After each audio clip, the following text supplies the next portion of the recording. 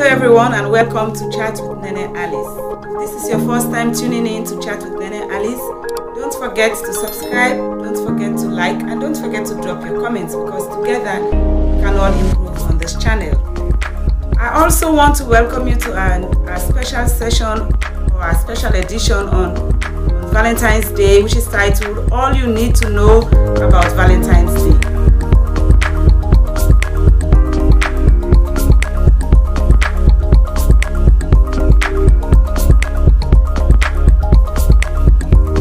The story of Saint Valentine has been told for centuries now, but nowhere in this history tale does it justify whether romantic holidays are meant for men or for women or simply for both men and women. Some people are embracing Valentine's Day because they love to celebrate love, and I like to celebrate love. Some people are afraid of celebrating Saint Valentine's Day because they feel obligated to prove their affection to a significant somebody. A third group of people will forego the day altogether because it means not having to once again face a longing that is unfulfilled. For example, some people will not want to celebrate St. Valentine's Day because they don't have somebody to show their love to. And some people will see it as a burden. Okay? But I want to talk about some of the things that you need to know. First of all, the holiday has been hijacked and it has been turned into a profit-making holiday. Valentine's Day has a complicated past and present, but it began with a purer motive. It was very genuine at the beginning. The exact details of St. Valentine's are a bit muddy. A few different Roman saints who were martyred or perhaps who were killed between the 3rd and the 5th century who could have been St. Valentine's. These saints are the source of tradition of encouraging love and writing Valentines, which the holiday exhibits today. Perhaps the sole remaining untainted practice. Okay? And later on, the festival was, turned into some kind of way. On that day, people were notoriously drinking and getting drunk. Some people were having naked parties in pursuit of celebrating love or celebrating the blessings of fertility. But only a few hundred years ago, that it was turned into a holiday where people were using it as business, and people are convincing us to buy cards, sweets, flowers, and other commercialized gifts. We risk taking holidays for granted when we ignore historical roots and cash in on an hypersexual version that satisfies our improper cravings of greed and lust. Secondly, it places romance over other kinds of love. We know we have other kinds of love. We have motherly love, we have brotherly love, we have friendship love, and all of that. Okay? But the thing is, our culture, today's culture, is sex obsessed. And romance seems to always get the spotlight. So as long as love is associated with romance, it will get the required spotlight that it needs. There are far less acknowledgement of slow, steady work of loving a spouse and your children day by day or year after year. We have Mother's Day and Father's Day, but these get much less buzz than Valentine's. Brotherly and sisterly affections are rarely worth mentioning. You are unlikely to see an entire month of commercials and merchandise leading up to maybe like Friendship Day, which is August 3rd. And some of us, we have never heard about Friendship Day, which is August 3rd, but know that August 3rd is Friendship Day, by the way. Romance is a wonderful thing, but there are different kinds of love. So why act like romance is better than the other kinds of love? We have mother's love, we have father's love, we have sister's love, and brother's love. Each has its place. So we shouldn't elevate one at the expense of the other. Thirdly, it has turned into Singleness Awareness Day. When I told my kids that they have transformed Valentine's Day into Singleness Awareness Day, they were laughing and they wanted to know what it is when I said that.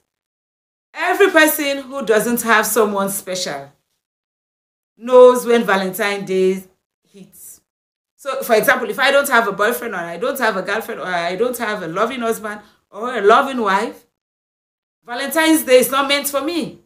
Because the way the media has taken over Valentine's Day, the internet, and the way, people talk about it, everywhere you go, Valentine, and the way it has been glorified. It's as if people who do not have boyfriends or do not have girlfriends, it's a time for them to have their own, relationship.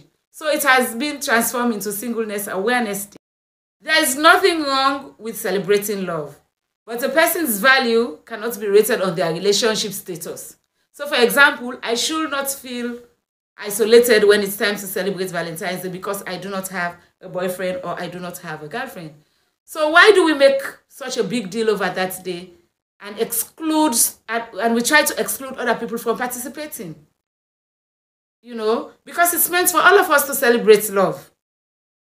As a favor to unattached single people in our social circles, let's stop using love as a dividing factor rather than uniting all of us. So I want to encourage you that do not have a boyfriend or a girlfriend to say that Valentine's Day is meant for everybody to express love in various forms.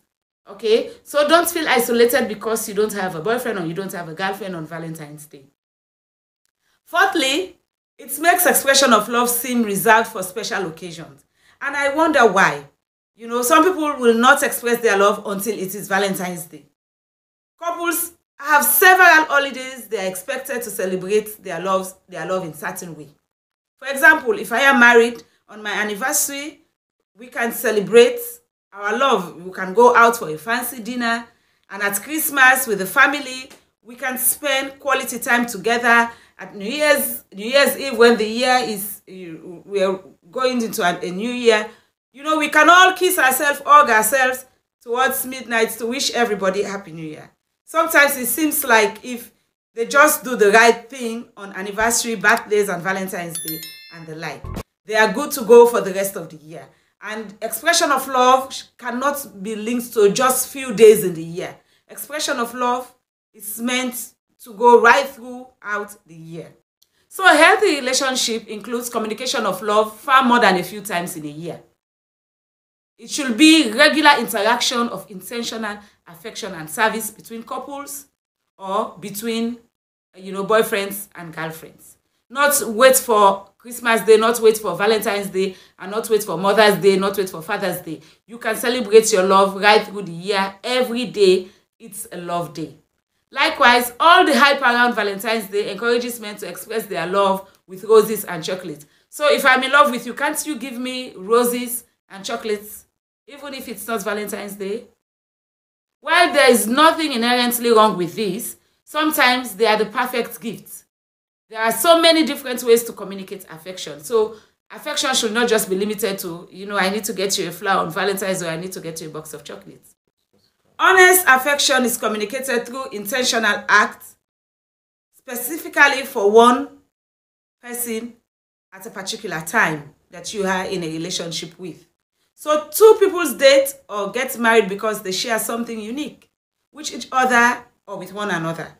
So such powerful love should be right around the year and should not be limited to just roses and chocolates. So let us don't look at Valentine's Day from perspectives that are not appropriate.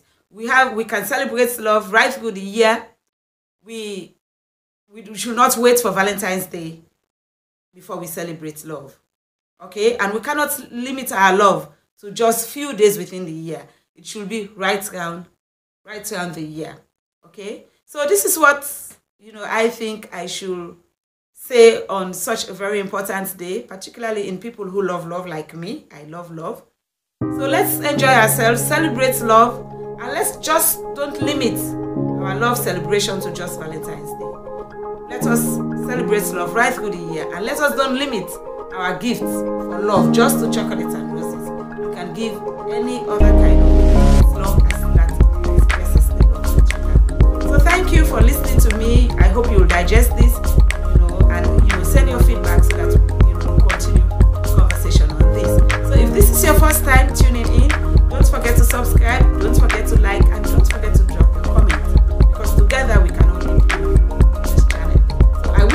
best on Valentine's Day. Enjoy and have fun.